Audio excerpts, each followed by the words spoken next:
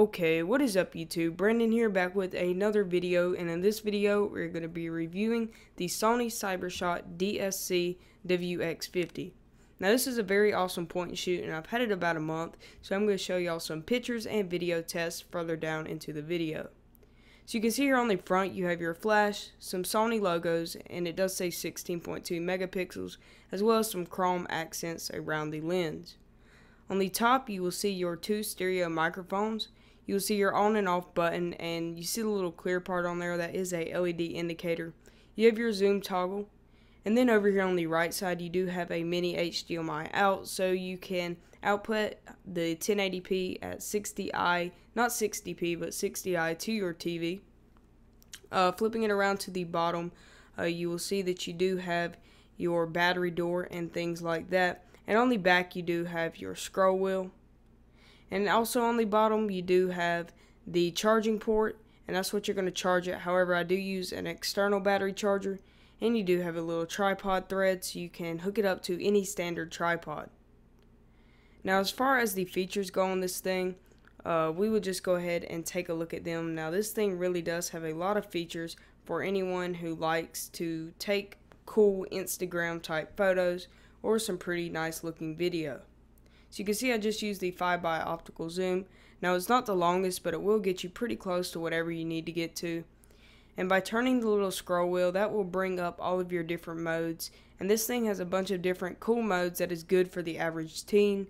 Maybe not more of a professional photographer, but definitely for an average teen. If you go into the scene selection, you can see all of your different scenes. You have things such as night portrait, so if you're going to be taking stuff outside at night.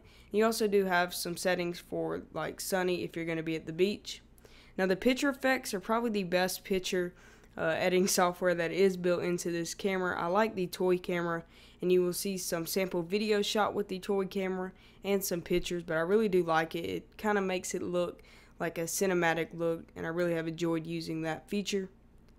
Now moving down to background defocus, that kind of makes it seem like a DSLR. It does add a pretty nice depth of field. You also see some sample pictures on that as well, and that's a pretty cool feature if you're going to be taking some macro shots up close of flowers or things of that nature. And also you do have intelligent auto, and that's just going to set everything for you. And you have intelligent auto plus, which is going to take a couple of different pictures and combine them all together to give you the best shot. Now deleting the pictures is very easy with the scroll wheel, as you can scroll through all of your pictures very fast, and I really like this better than the little 4-way D-pad type button layout. Now in the menu you have a bunch of different settings. You can go and change your image size from 16 megapixels to 10 megapixels to 5 megapixels, but I do keep it at 16 megapixels. Also you do have some of these settings for your picture settings. You also do have some adjust brightness, so you can change the brightness up and down.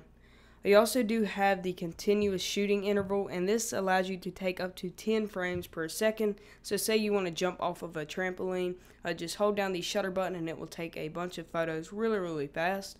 You also do have your recording quality, and I keep mine set at 1920 by 1080. However, you can decrease the quality if you do not want such a big file size. And you also do have some settings for your stabilization. Now also, like I was talking about, the continuous shooting setting where you can just hold down the shutter button and take 10 frames per second. I'll go ahead and demo that right now, and I really have enjoyed using this for action shots. You can see how when I move it, took those 10 pictures very fast, and that's pretty cool that you don't see on a lot of lower end cameras. That's usually up in the DSLR range. Now you can also change the display on the screen. You can have it show more information, the information that I have now, which is not too much, just the basic stuff like the battery, or you can have it to where it won't show any information. So let's go ahead and take a look at some of the video on this camera.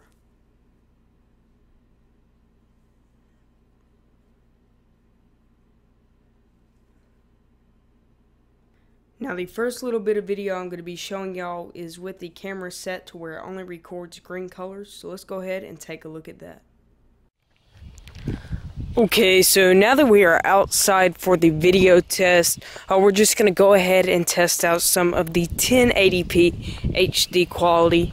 And the quality on this thing on the screen looks a little bit better than it does on the computer, which can be expected with any camera or smartphone out there.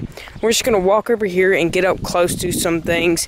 And it has a couple different shooting modes, and I'll show you them too. I like the toy camera effect. That kind of gives it a old rustic look. So let's get up close to the mailbox.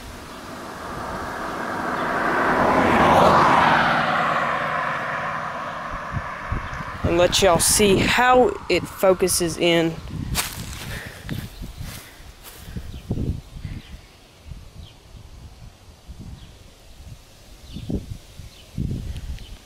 Now let's just go ahead and test out the 5x optical zoom. We're going to zoom in on this old shed over here.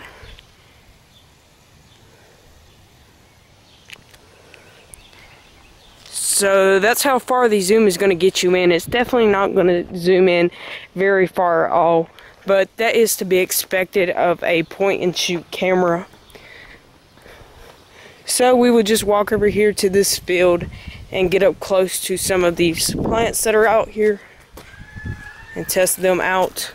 And this is using the onboard microphones. They are stereo and they are on top of the camera.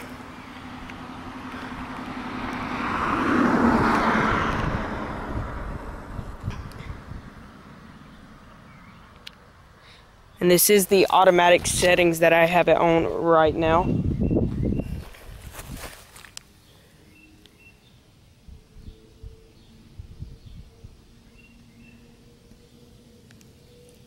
So let's just go ahead and test out the toy camera effect. That is my favorite. So let's go ahead and try it out. Okay, so here is the toy camera effect. It really does make the video, in my opinion, look a whole lot better. And you can see how it kind of darkens the edges and kind of makes it look like a pinhole.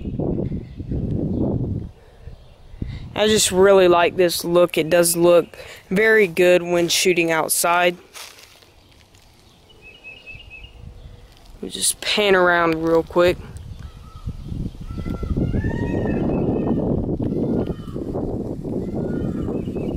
It just gives it sort of a older look, like some vintage video. So next, let's just go ahead and test out the video mode where it will only capture a certain color. You can set it to red, blue, or green. So let's go ahead and try that out. Okay, so now I have it set to where it will only record green. And we will just record this car coming by, and you can see how everything else is black and white.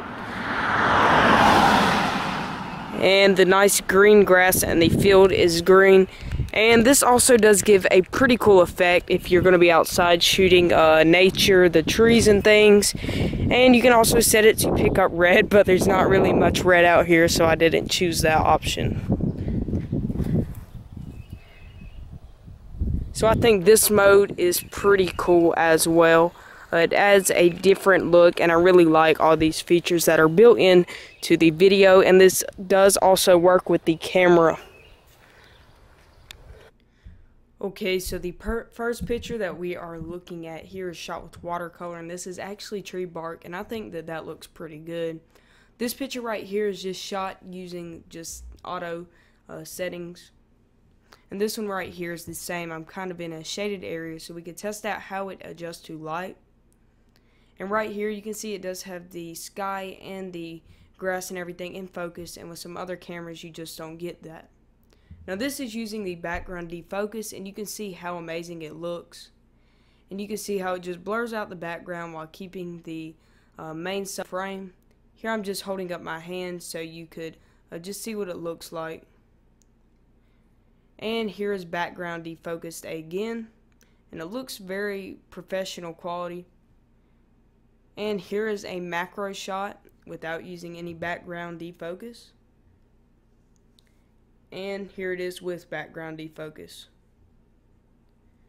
Now this picture coming up right here, you can see it's just on automatic settings, but however it does have a depth of field, and that is something that I really do like.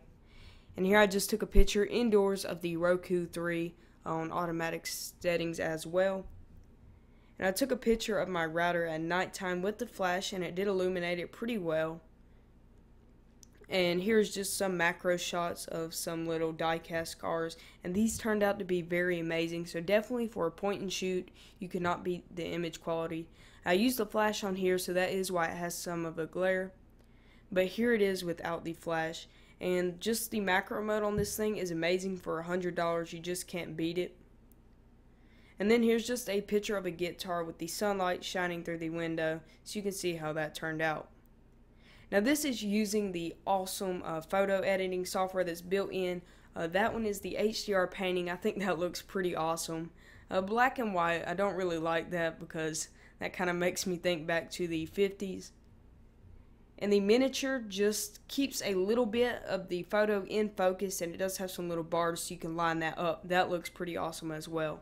Now here's one of my favorites. This is the toy camera. You can see how it darkens out the edges of the video.